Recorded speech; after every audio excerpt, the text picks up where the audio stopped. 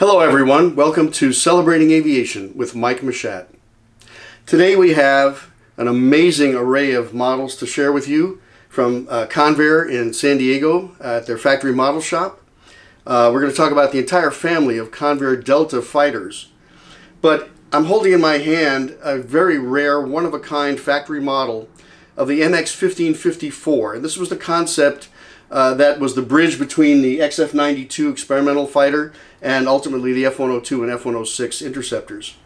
But I'd like to take a moment to talk about collectible models in the sense that you notice this may not be the most pristine model. I'm going to turn it here so you can see the bent tail and the discoloration. On the underside you've got some staining and discoloration as well. So from a cosmetic standpoint, this is not considered a perfect specimen. But from a historical rarity standpoint, this is indescribable in terms of its collectible value. The airplane was never built in this configuration, but the model conveys in 3 dimensions what this middle step would have looked like. And if you notice, the exhaust cap looks similar to the cars of that era with the afterburner tail type design, and the beginnings of the F-102 cockpit and air intake configuration that you see here.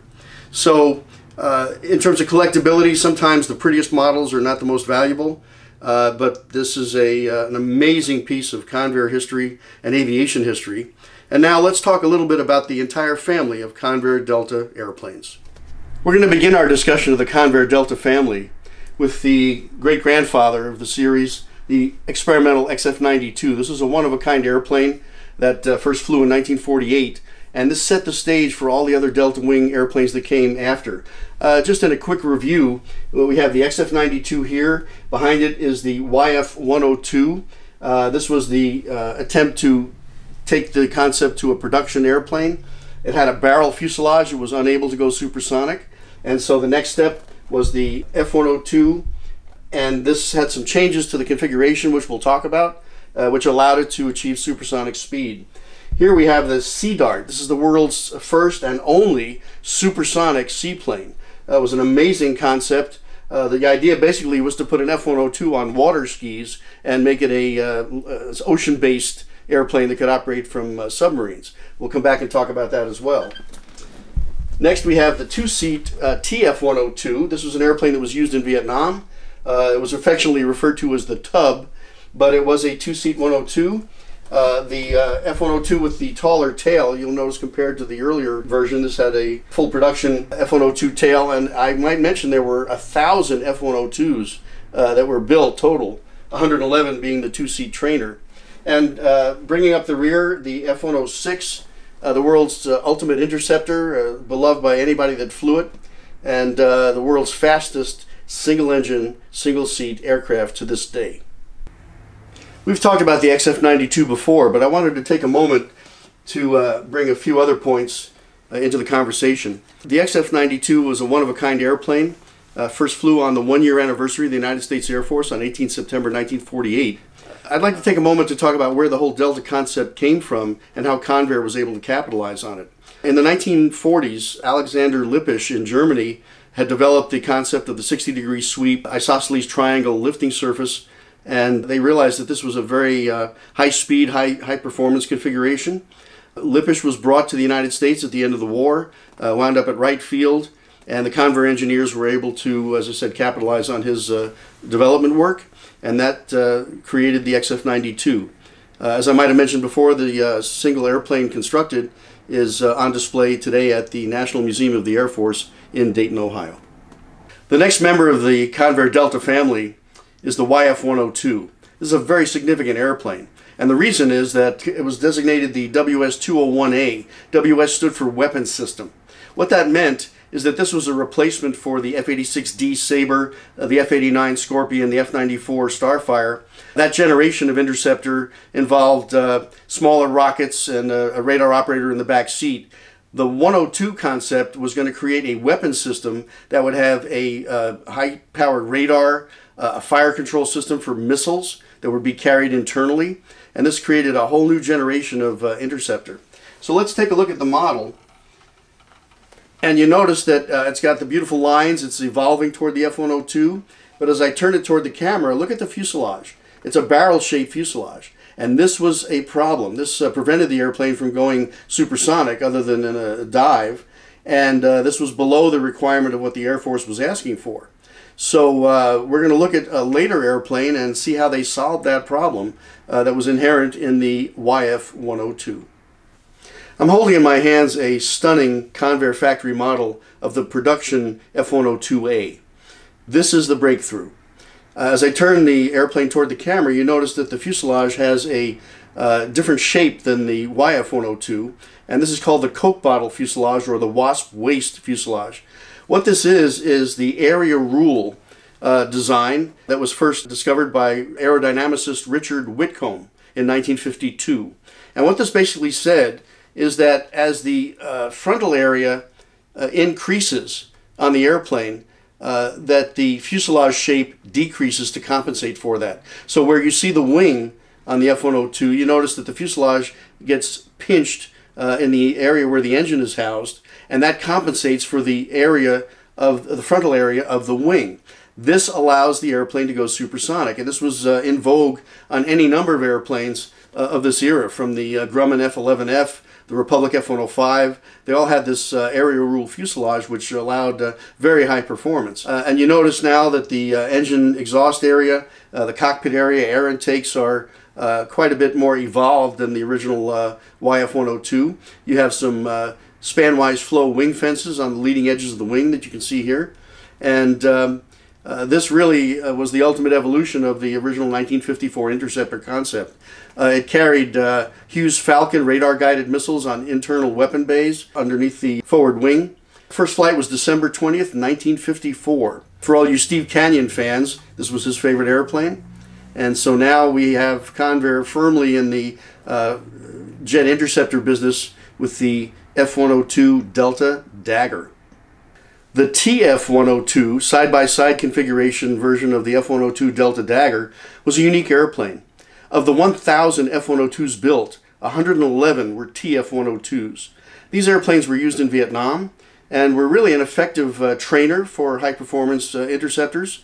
The airplane had an advanced fire control system and was fully capable of carrying the full array of armament of Hughes Falcon missiles. It was an amazing airplane. It was affectionately referred to as the Tub, but it did the job, and it was a very effective airplane. For me personally, I knew a pilot when I was flying gliders out at Elsinore who was a right-seater in the F-102 and loved the airplane. Said it was a very effective system, and flew it in Vietnam and really got the mission done. An amazing airplane.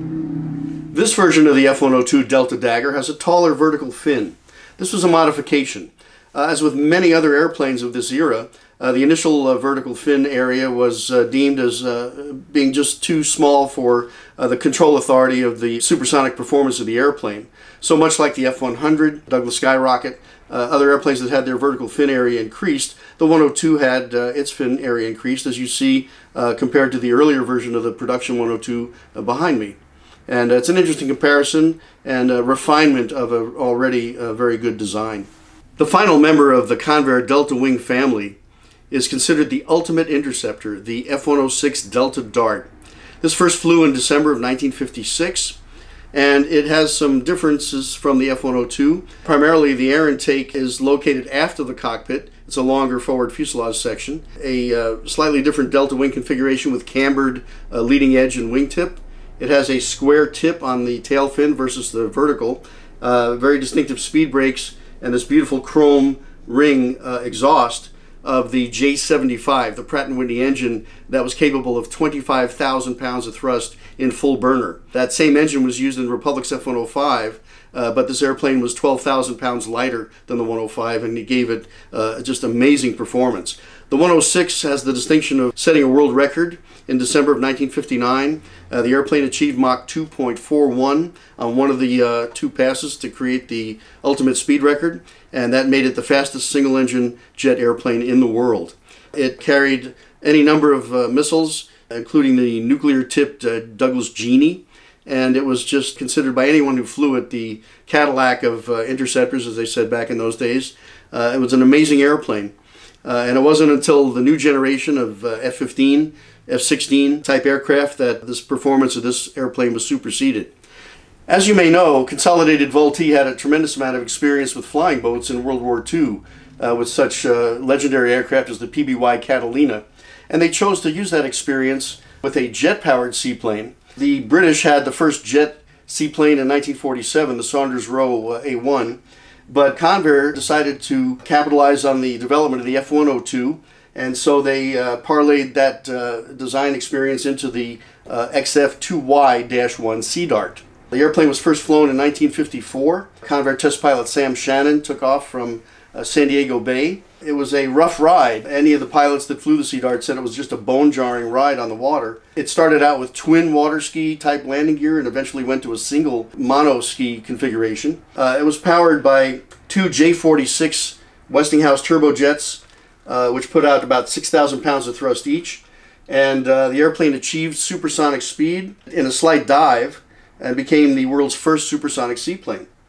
4 were built, 2 were flown. One unfortunately was lost in an accident when Charles Richburg was making a low pass during a public demonstration in San Diego, and the airplane went into a very divergent pitch oscillation and unfortunately disintegrated in a fatal accident. But the surviving airplanes are located at the Smithsonian Air and Space Museum, the San Diego Air and Space Museum, the Naval Air Station Willow Grove, and you can see these airplanes if you're in any of those cities. It was an aesthetically beautiful machine, as you see here, very elegant lines, and the 60-degree sweep of the Delta wing gave it a very futuristic look and very outstanding performance in the air. The problem was integrating a high-performance jet airplane into a waterborne seaplane. And although this was designed to be serviced by submarines anywhere around the world, when you added in the capability of modern aircraft carriers, this concept suddenly became obsolete, and the Convair Sea Dart never saw production. So there you have it, the complete look at the Convair Delta family of fighters. I certainly hope you've enjoyed this look at some really amazing factory models and an amazing piece of aviation history. We thank you for celebrating aviation with Mike Machat. And until next time, take care.